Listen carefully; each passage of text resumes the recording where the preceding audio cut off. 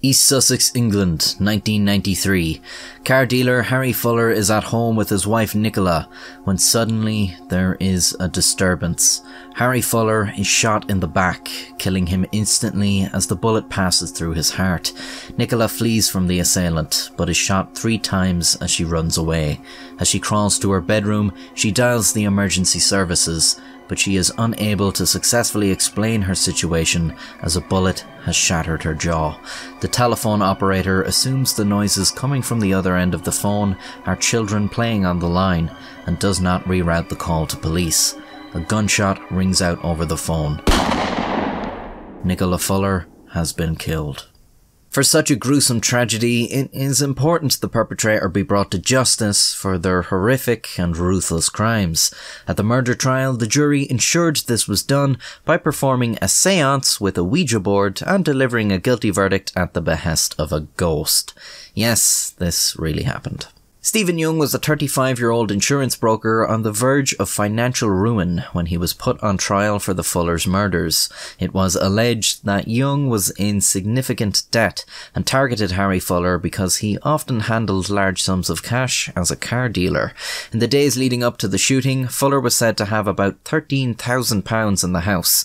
When police searched the house, they were unable to locate this sum. The very next day after the murders, Young had deposited £6,000 into his bank account. Young's voice was also identified on a phone call with Fuller made the day before the murders. In the call, the two arranged to meet the next day. The call was recorded by Fuller, who had just started recording his phone calls a few days previous, although no one knows why. It was alleged that Young had arranged the meeting with Fuller purely for the purposes of killing and robbing him.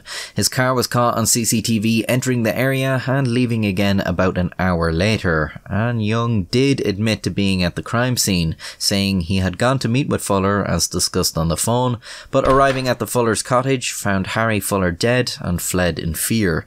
He claimed to see a mysterious face in the window of the house as he left, and later received threatening phone calls dissuading him from going to the police. Harry Fuller's body was found to have sugar powdered all over it, in what police believe was an ill-conceived attempt to disguise the killings as drug-related. Now, not to play the armchair lawyer or anything, but just taking this info at face value, it seems highly likely that Stephen Young murdered Harry and Nicola Fuller.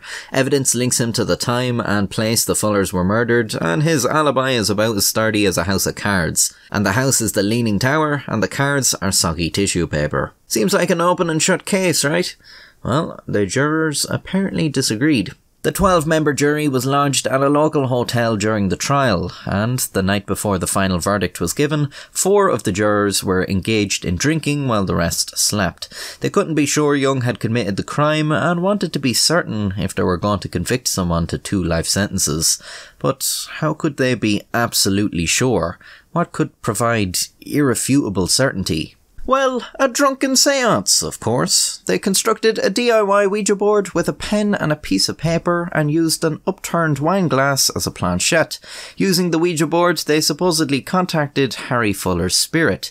When the jurors asked who committed the crimes, the Ouija board provided the answer: Stephen Young. Well, I could have told you that. The spirit demanded the jurors vote guilty the following day. For those unaware, a Ouija board is a supposedly supernatural device with the alphabet printed on it, used to make contact with the dead. Everyone gathers around and puts their hand on the planchette, which is moved by an otherworldly spirit across the board to spell out things in response to whatever shite the dopes using it are saying. Some insist you need a legitimately sourced Ouija board, and others say you can just make your own. I fall into the latter camp, as it doesn't matter what you use. It's all bullshit. Either someone is intentionally moving the planchette to mislead the others, or people are involuntarily moving it due to their unconscious thoughts. It's called the idiomotor phenomenon. Anytime I make statements like these, I invariably come under attack in the comments by a small minority of loonies who believe in all this paranormal stuff. Is there more to this world than we humans can perceive? Sure, maybe. I don't necessarily disagree with that.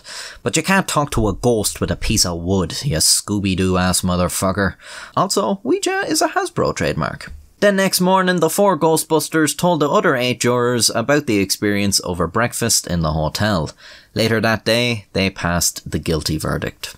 However, 1 month later, it was made public that the jury had used a fucking Ouija board to determine their verdict. Apparently, a juror had gone to the papers. In light of this information, the Court of Appeal in London granted Stephen Young a retrial with a fresh jury. They also found him guilty. He was given 2 life sentences. Stephen Young has always maintained his innocence, although it's a little hard to argue with the fact that he was recorded arranging plans with Fuller the day before the murder, the fact that he was filmed in the area, the fact he admits he was at the scene of the crime, and the fact a large sum of money was deposited into his account the very next day.